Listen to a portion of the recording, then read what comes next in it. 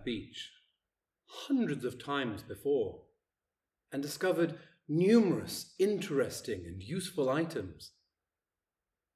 But this was his first body.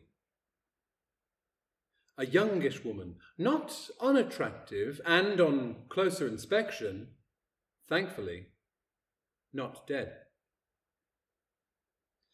It took him over an hour to get her back to his shack, or the Ritz, as he had christened it. It wasn't that she was particularly heavy, but she was just a dead weight, so he had to construct a sort of stretcher from bits and pieces of wood on the beach, tied together with some blue nylon rope that he had picked up a couple of days before, with his anorak stretched across it. He managed to roll her onto it and then drag it the half-mile or so back to his shelter. This is when you really need your mobile phone, he thought to himself. And he hadn't had that thought for however long it was that he'd been there. 6 months, maybe? He wasn't sure. Inside, he checked her pulse, which she still seemed to have, and her breathing was regularish. So once he had heaved her onto his bed, he left her to come round in her own time. Once she was conscious again, he would think about what to do next. He had been reading for a while when he looked across at her. "How long have you been staring at me?" he asked, in a tone that suggested amusement more than anything else.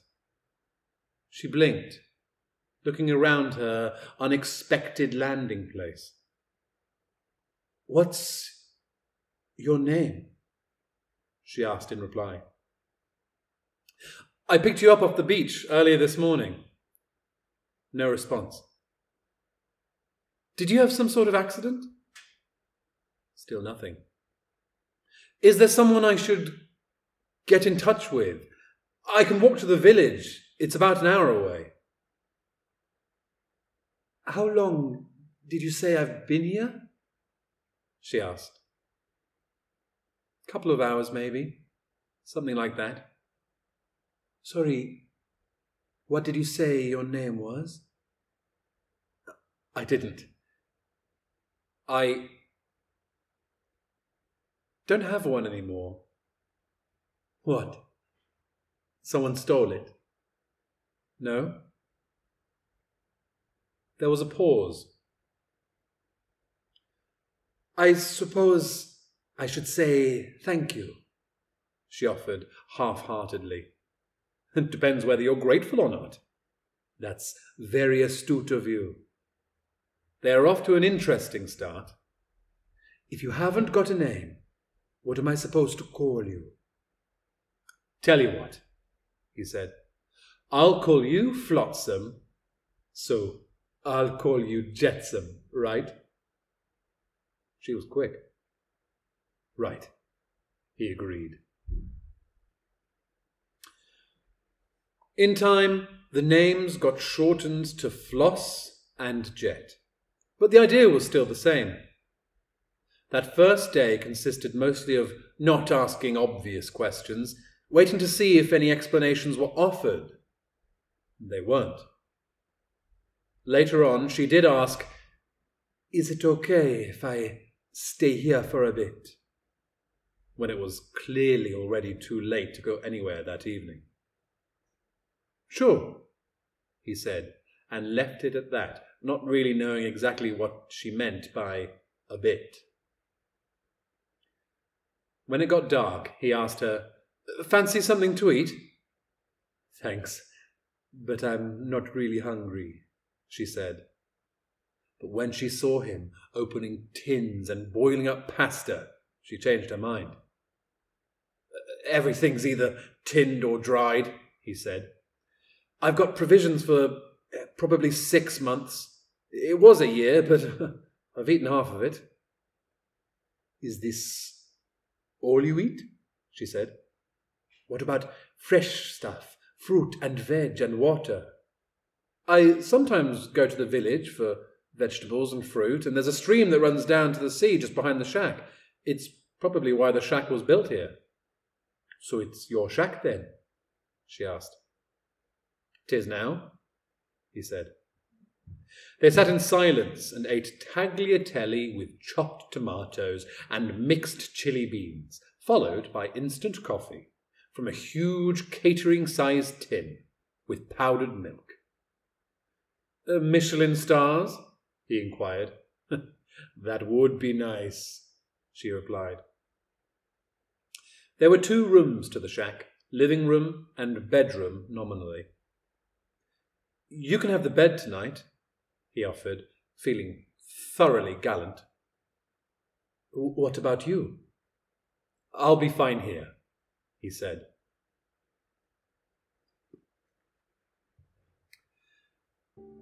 When he woke up, he was back at school, in the 6th form, at the Christmas disco. The Christmas disco, to be more accurate. And Anna was there, in the corner with her friends. He'd had fancied her forever, but there always seemed to be another bloke in the picture somehow. But there she was tonight, just with girlfriends. It was his chance if he had the bottle.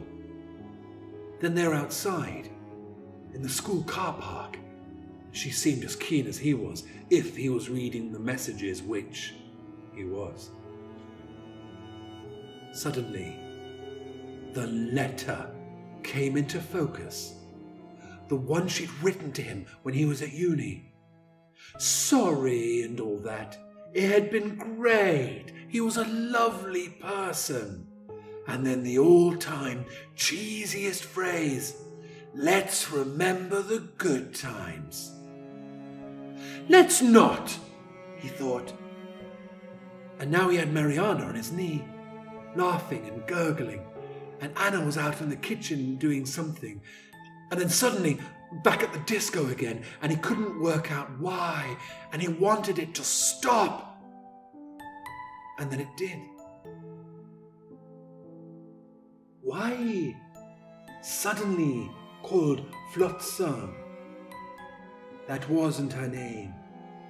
Her parents called her Marigold, but she always told people it was Marie Baptiste. Marigold.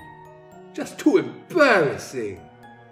Parents, Kingston and Dimple Baptiste. Children, boys, Maceo, Bijou and Farouk. Girls, Carmen and Marigold. Where did that name come from? Not enough that you got different skin, you got to have a different name too. In the street it's okay. We're all the same more or less, you know. In school, you're never the same. College, never the same. Work, never the same. Now, I got new skin, white skin, smooth blonde hair, now called Flotsam.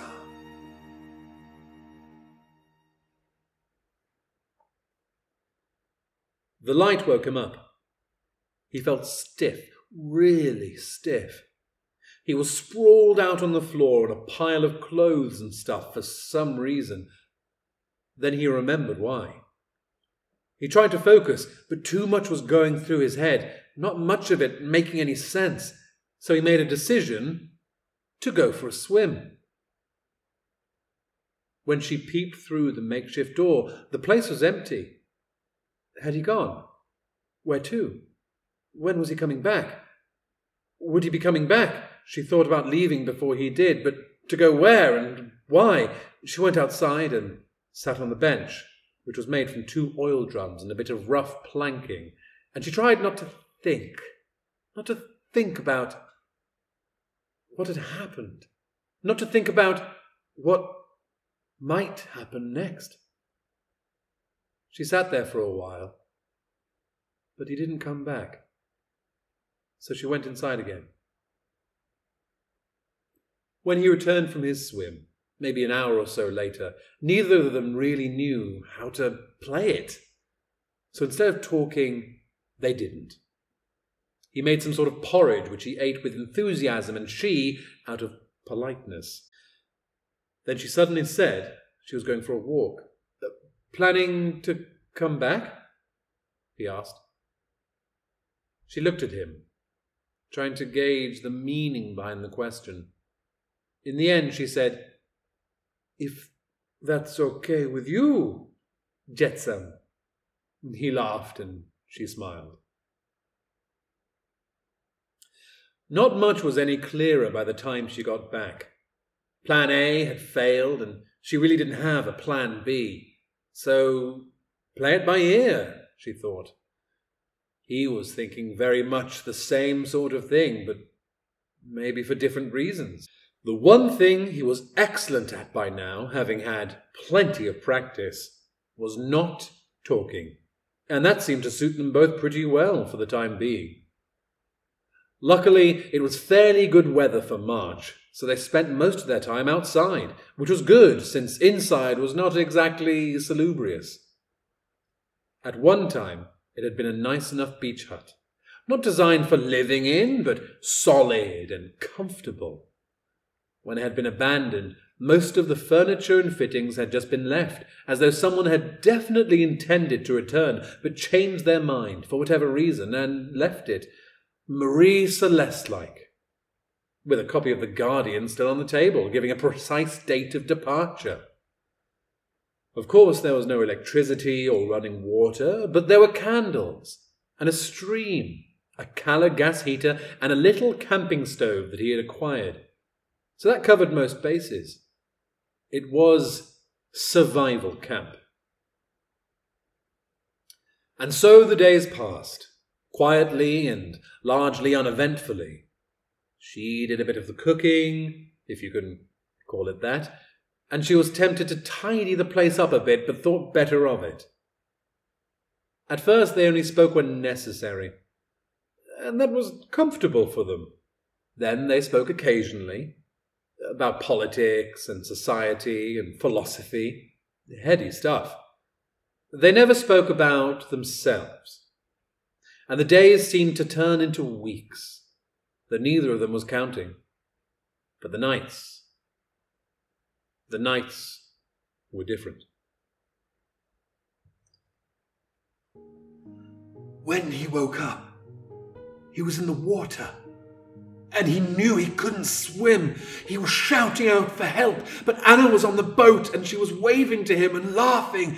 And then Anna was holding Mariana over the edge of the boat, and the little girl was waving her arms and kicking her little legs, and they were both laughing. Then he was on the beach, shouting something. Then he was back in the boat, but Anna and Mariana weren't there. Where were they? He could smell the bacon and burnt toast. Was it Sunday breakfast? And slowly, the water closed over his head.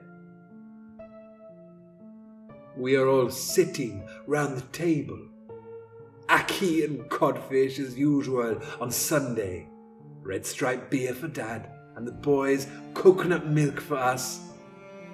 Boys arguing with Dad, same as ever. Always in trouble somehow. Get a proper job, he says.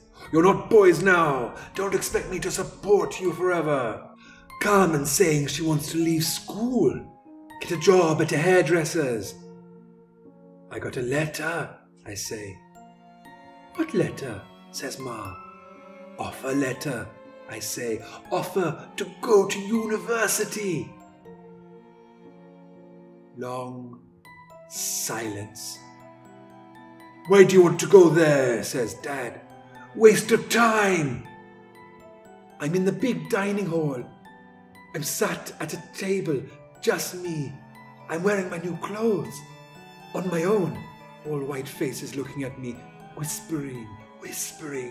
What's she doing here? English literature. What do you want to be here for, girl? I'm saying to myself, I'm in my room. I'm in the library. I'm in the lecture hall on my own. Congratulations, Miss Baptiste. You can keep your degree, I say. What good will it do me? What good? What good? What good?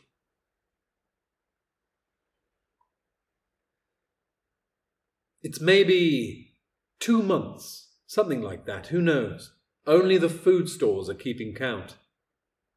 Now they're easy with each other in a different way. Close, but not intimate, if that makes sense. They start to talk a bit more openly, little bits at a time. Where she's from, where he's from, his job before, her job before, that sort of thing. Tit for tat. Never the reason for being there. Not even close.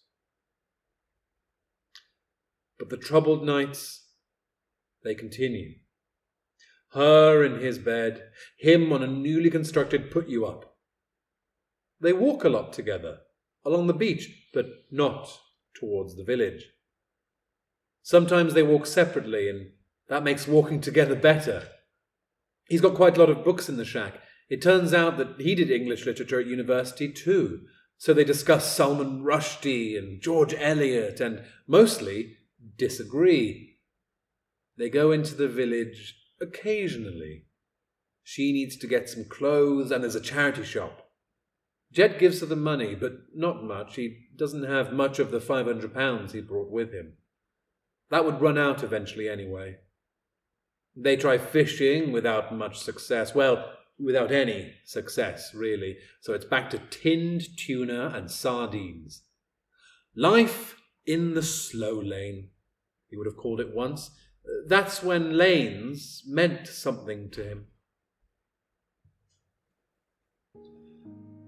Now, Anna's face appeared to him more and more frequently, sometimes laughing, sometimes questioning, sometimes blank and blue. Sometimes her face turned into Mariana's face, but he couldn't reach her.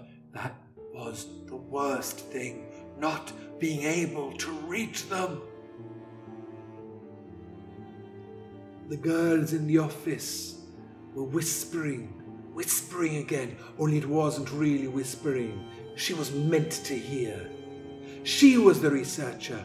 She was meant to be in charge of them. Why does she wear those clothes? Fuzzy hair, strange smell. How has she got this job? It's raging inside her now, like a fire that's been lit and it won't go out. She's grabbed the taller one, Penny, by the collar of her blouse. She's shoving her against the cupboard door. She wants to choke her, to shut her up. Now, she's outside the building. She can't go in again. She's sitting on the pavement, crying, and people pass by, but they don't say anything. He seems to be drifting in and out of consciousness. Anna's face appears, then Flo's face. She's wiping his face with a cool cloth. Now he's under the water again, and he's struggling to get to the surface, but he never reaches it. He's lying on his own bed in the shack. Just for a moment, then everything disappears again. Penny's dead. She must be. Everyone is screaming at her. Her dad is screaming at her. Her mum is crying. Mr. Lloyd, her boss, is handing her an envelope. He's shaking his head. Now her mouth is full of codfish, so full it's choking her. And her father is pushing more fish in, and he's laughing now, and she's choking. And there's Jet's face over her as she lies on the floor, on the bed. He isn't laughing or shouting. She drifts away. He's holding Mariana in his arms. trying to wake her up, but she won't.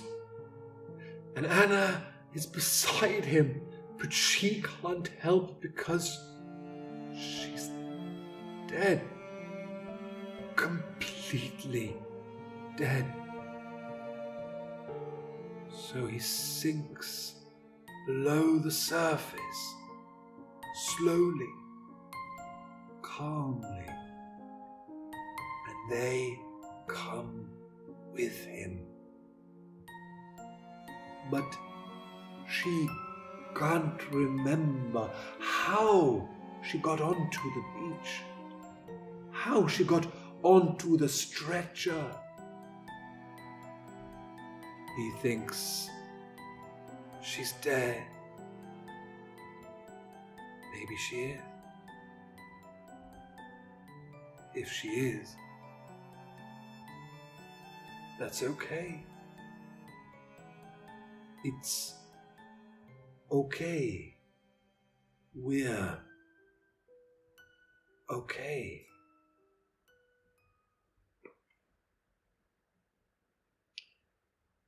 It's dark when he opens his eyes, so he can't see her, but he knows she's there beside him on the bed. He doesn't know how he got there. It doesn't matter anyway, because she's there beside him. He can hear her, sense her, knows she's there. "Are you awake?" she says, out of the darkness, and he's not sure whether the voice is real, but he thinks it is. "Yes," he says, and waits for her to say something else. "You were in a bad place," she says. "I helped you onto the bed. That's all I remember."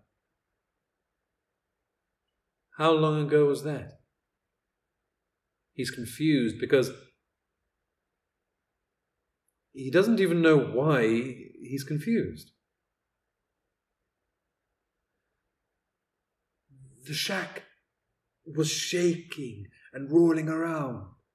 I thought it must be a storm or something, so I got you onto the bed, but then I don't remember what happened." She was silent for a while.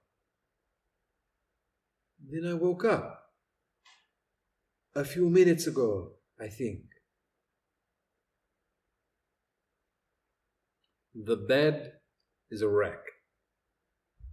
Pillows on the floor, sheets draped off the side and end, and an atmosphere in the room like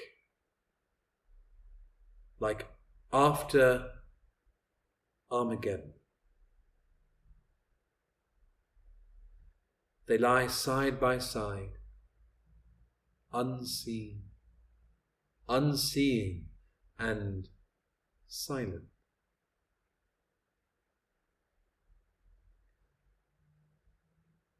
"My name's Dale," he says suddenly. She hesitates at first, then says, "Mine's Marie. I mean, Marigold." They both smile blindly. Then he feels across the bed and finds her elbow, then her hand. She links her fingers between his, and they wait quietly for sleep, which slowly, gently engulfs them. They have each decided where the next step might take them. A sort of plan, at least.